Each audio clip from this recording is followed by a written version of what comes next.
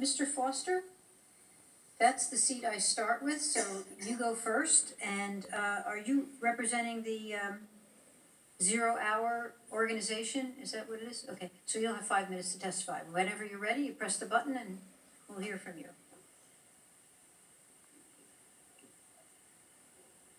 Good morning, council members. Thank you for inviting me. Good afternoon. I know, time has gone by so fast. Thank you for inviting me to be here and state my opinions on why the Clean Energy DC Act should be passed. My name is Jerome Foster II. I'm 16 years old, and I'm the founder and senior editor of The Climate Reporter, a National Geographic explorer who explored Iceland, and I'm a Ward 7 resident and a junior attending Washington Leadership Academy. I'm here speaking on behalf of Citizens Climate Lobby, 0 Hour, The Climate Reporter, and my generation. But most importantly, our beautiful planet. From the perspective of the youth of Washington, D.C., the Clean Energy D.C. Act is a significant stepping stone towards an era of fully renewable energy technology in our cities.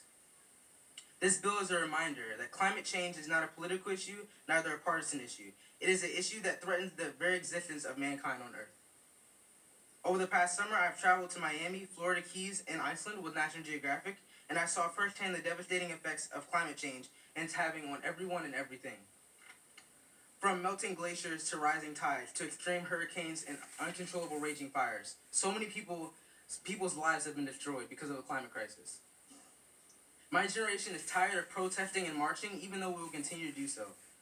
But very soon, we will have the ability to vote, and we have the knowledge and understanding of this problem. We have the morality and love for our planet to lead change now, and the time is now to act.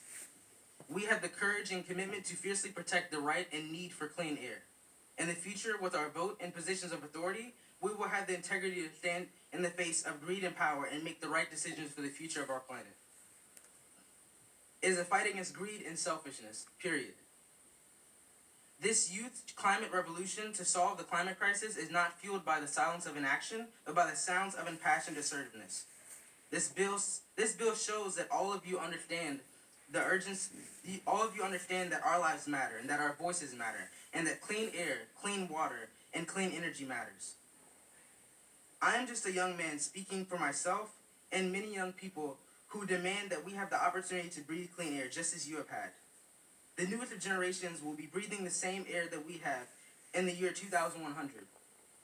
Will you stand up for them now?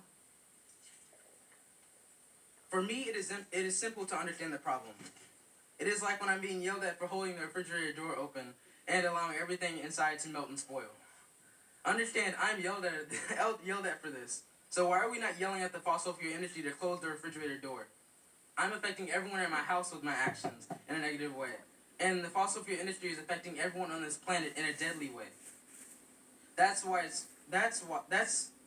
So what's so bad about this is that it is simply due to the selfishness and greed. We have the technology currently to pull completely away from fossil fuels and convert our national utilities to sustainable energy sources. We make the daily decision not to, and that is very irresponsible. But this bill has the potential to change that. Our voices will soon be heard. Our votes will soon be tallied. We will remember the choices you have made for this bill and how you have voted. Your yes vote will positively impact the citizens of Washington, D.C. for generations to come. When I look at the courageous and committed people I stand amongst, and then look at the people that are making the decisions to improve our air, it gives me great optimism. It gives me a very optimistic outlook on the future of Washington, D.C.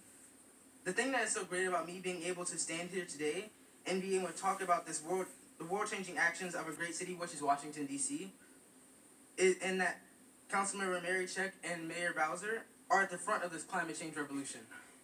And they're standing at the gate and demanding that all who enter bring clean air in with them. No other city in the nation is acting more aggressively to solve the climate crisis than Washington, D.C. By enacting the Clean Energy D.C. Act, it will further our pace. That is what I came here to say. The Citizens Climate Lobby, 0 Hour, The Climate Reporter, and the youth of the world stand with Washington, D.C., and Mayor Bowser and Councilmember Mary Check, and strongly request that you pass the Clean Energy D.C. Act of 2018. Thank you. Thank you very much. Mr. Carrasco?